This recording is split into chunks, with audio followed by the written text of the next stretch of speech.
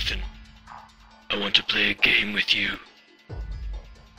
For months, you shirked your responsibilities to the plant. While you made a choice to move on, the plant was left behind. Your former teammates came to the aid of the plant and nurtured it. And under their care, it flourished. Now, after seeing it in all its glory, a jealous rage grew inside you. And so the time came where you made another choice. You chose to take it back by force.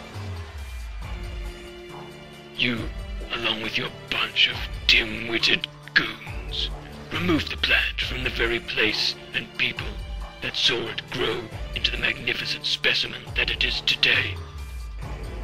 It seems that you thought you'd won. But you haven't. Before you lies a yellow envelope. Open it now.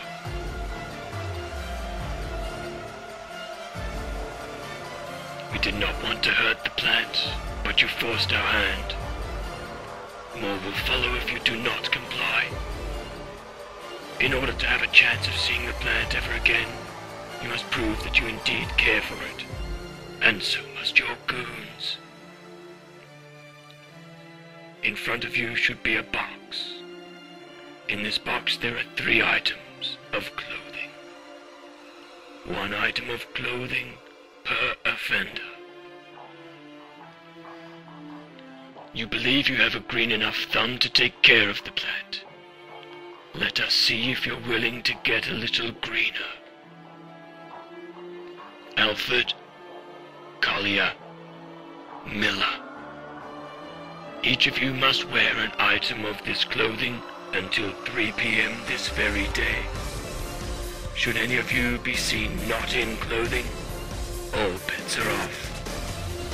The plant is gone for good.